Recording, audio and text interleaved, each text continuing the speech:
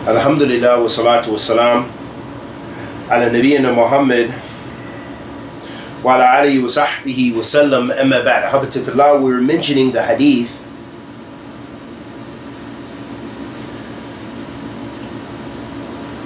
about istiqamah, and this is the hadith of Abu Hurairah radiyallahu ta'ala anhu, or Abi Hurairah radiyallahu ta'ala anhu. قال رسول الله صلى الله عليه وسلم قاربوا وسددوا واعلموا أنه لن ينجح أحد منكم بعمله. قالوا ولا أنت يا رسول الله؟ قال ولا أنا إلا أن يتغمدني الله برحمة منه وفضل. رواه Muslim. In the hadith of Abi Hurairah radiyallahu ta'ala anhu, as we already mentioned, that the Prophet ﷺ said, basically fix your intention and have an intention which is not extreme and is not nuqs, not having shortcomings, and correct your deeds. Be straight, and know that not any one of you will have success due to his deeds, basically due to his deeds alone. And they said, وَقَالُوا يَا رَسُولُ اللَّهِ وَقَالُوا وَلَا أَنْتَ يَا رَسُولُ اللَّهِ, and they said, and even you, O Messenger of Allah sallallahu alayhi wasallam. And the Prophet alayhi salatu wasalam answered by saying, not even me, unless Allah subhanahu wa ta'ala encompasses me with his mercy and his generosity, or his generosity, his mercy, and his favor. And this is reported in Muslim. And in this hadith we mentioned that the ulama, they say that the meaning of istiqamah, al-ma'na istiqamah, لزوم طاعة الله تعالى. وقالوا وهي من جوامع الكلم وهي نظام الأمور وبلا توفيق. So the scholars, they mention that the meaning of istiqamah, the meaning of walking straight, is adhering strictly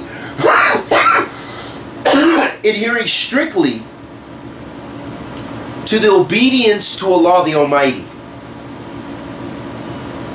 And they also say that it is from the concise speech of the Prophet ﷺ, a jawami' al-kalam, meaning it's very precise and it has immense meaning in very short statements. So it's precise, or it's concise speech. And this is from the power of the speech of the Messenger of Allah sallallahu alaihi wasallam. Some of the benefits we gain from this hadith: al-istiqama ala hasab al-istita'a wa la yukallif Allah nafsan illa wus'aha.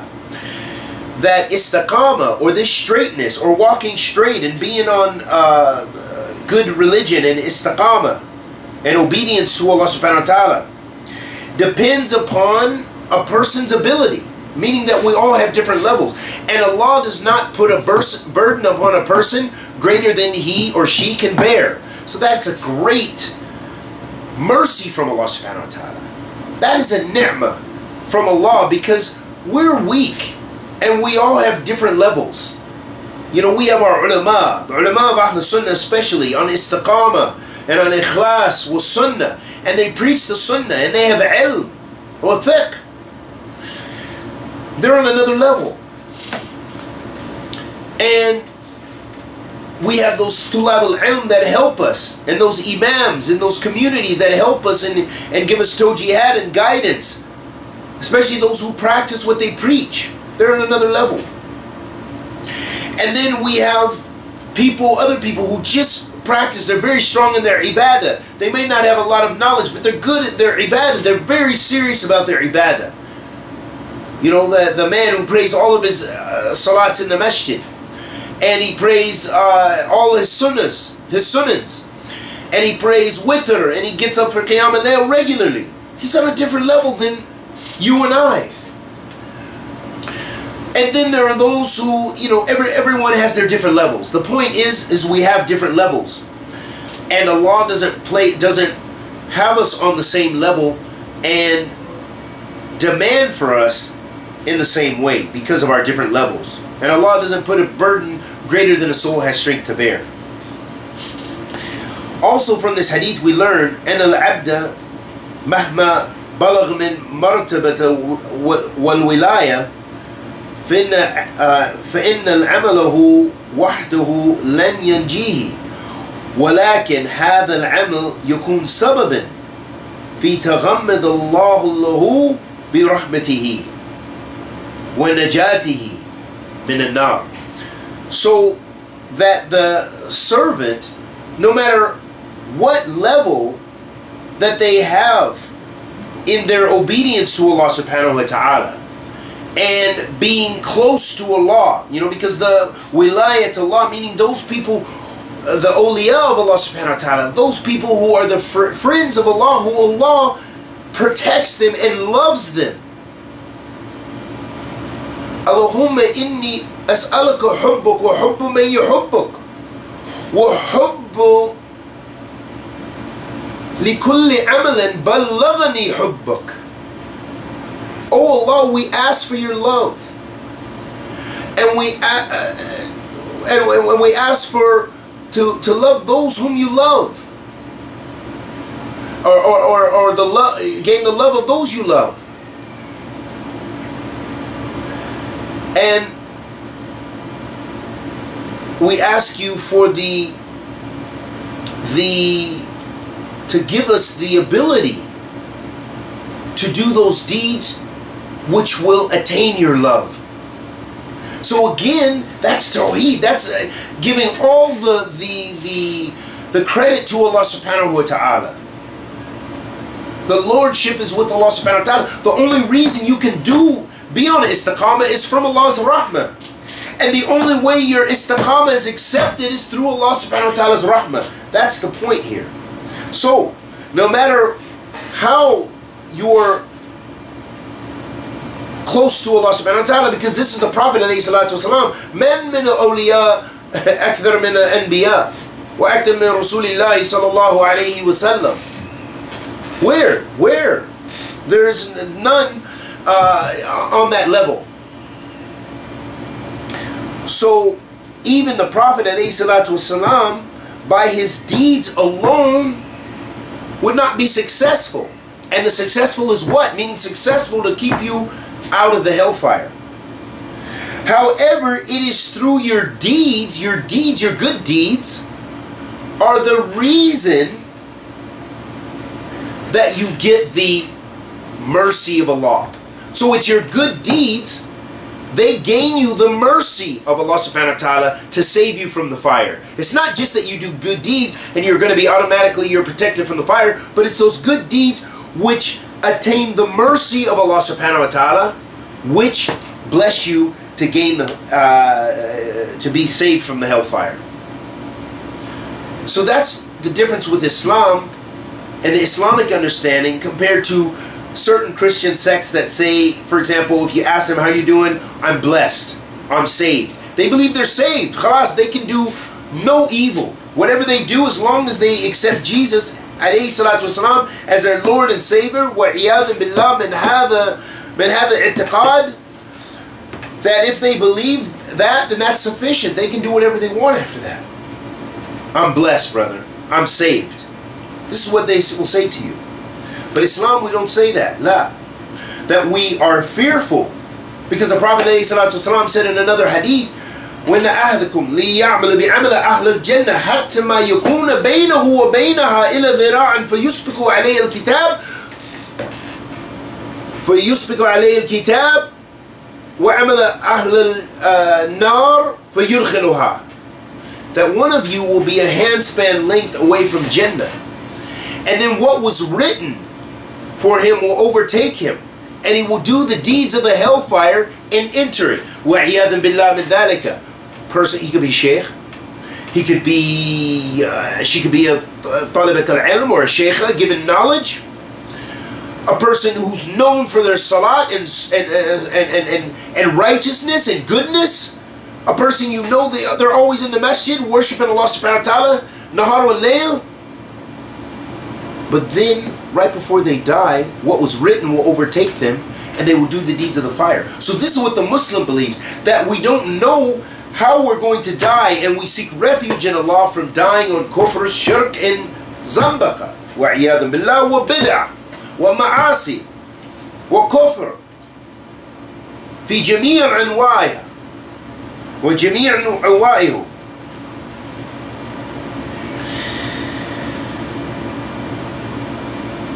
And so it's through Allah subhanahu wa ta'ala's mercy that will save a person from the fire.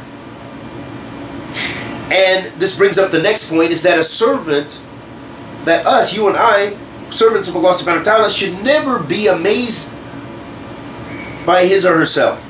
Should never be amazed at what you're doing, thinking you're doing such great dawah, you're doing such good dawah, you're doing such good, your prayer, your sadaqah is so nice, you're doing all these good deeds. La. Don't be amazed by that. Don't be amazed by that. But rather, the one who is the obedient slave is the one who's not amazed by themselves. And they fear Allah subhanahu wa ta'ala Rabbil Alameen, and they're humble and show humility before Him subhanahu wa ta'ala. May Allah subhanahu wa ta'ala bless us to be of them. Ameen ya Rabbil Alameen, and forgive us of our many, many, many sins. And the last point about this hadith is it shows us the benefit of the Sahaba radiyallahu ta'ala anhum ajma'een, the fadl of Sahaba, and their hars, or their seriousness and striving to seek knowledge, and that they were the most vigilant in seeking knowledge, to know knowledge just for the sake of knowledge and carrying books. La, they wanted ilm so that they could practice, so that they could implement what they learned, and that they could have more sincerity to Allah subhanahu wa ta'ala, and that they could have more tawakkul on Allah azza wa jal, and that they could have more istiqamah before Allah subhanahu wa ta'ala, and that they could have more of doing good deeds and righteousness to come closer to Allah and save themselves from the fire. They were the best of this ummah, and they were afraid of hypocrisy. We, some of us, are the worst. We do the worst deeds, but yet we say we're doing dawah, and we say we're doing this, and we're saying we're doing that, but we do the worst sins. وَعِيَاذًا بِاللَّهِ, may Allah forgive us of our many, many, many sins. Ameen ya Rabbil Alameen. But they wanted to know knowledge for the sake of coming closer to Allah. This is why the Salaf used to say, طَلَبَ الْعِلْمِ طَلَبَ الْجَنَّةِ. Seeking the knowledge is seeking paradise. That's how they viewed talib al-ilm. Is seeking paradise.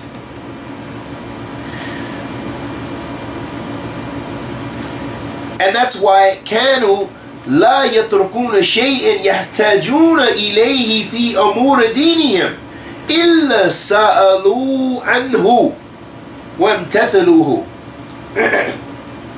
And this is because the Sahaba radiyallahu ta'ala anhum ajma'een, they didn't leave off anything that they needed regarding the affairs of their religion, except that they asked about it and they practiced it.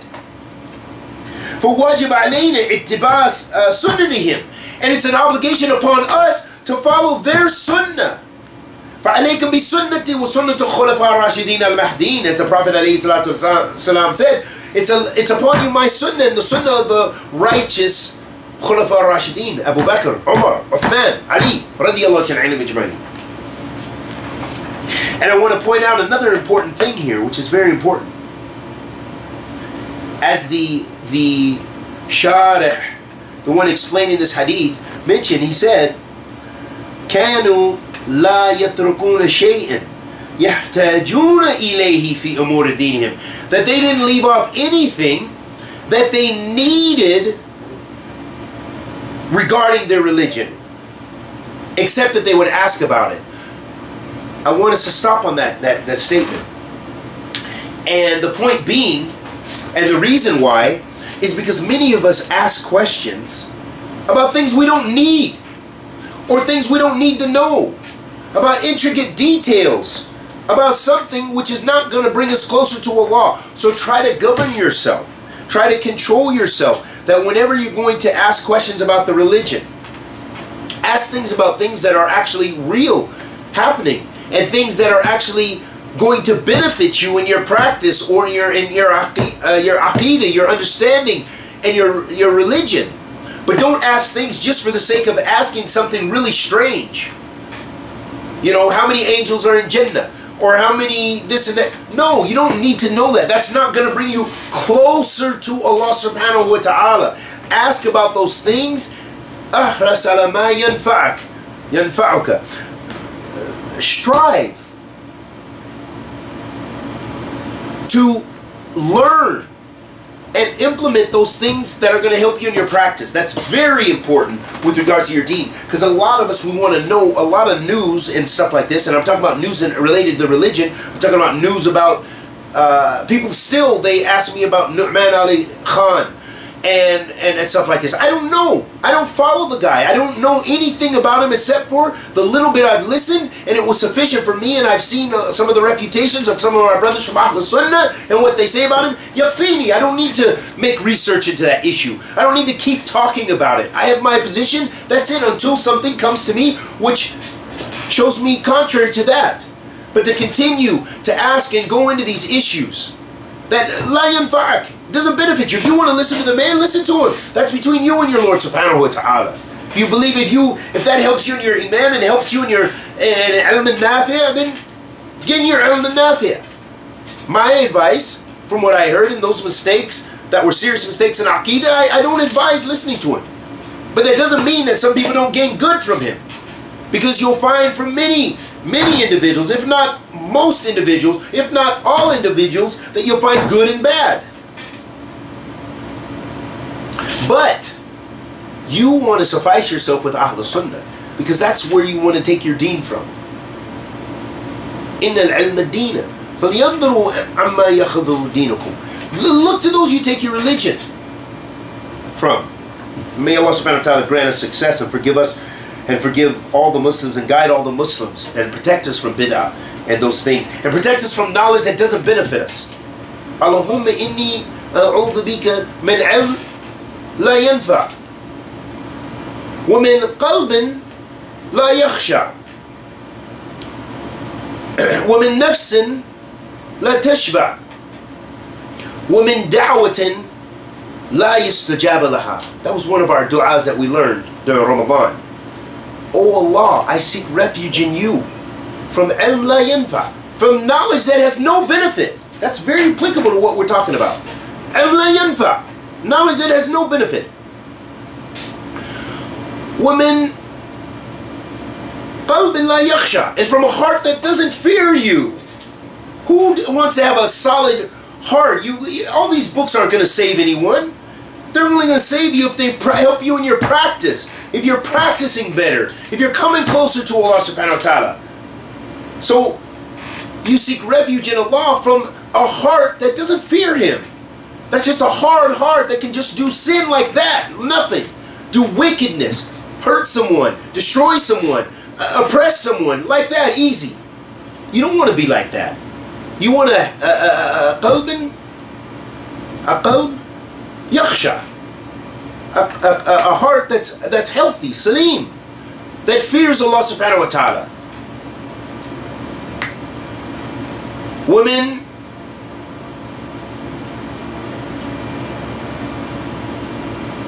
nafsin la tashba', and from a soul that's not fulfilled. Because if you're not fulfilled, you're probably going to look for haram.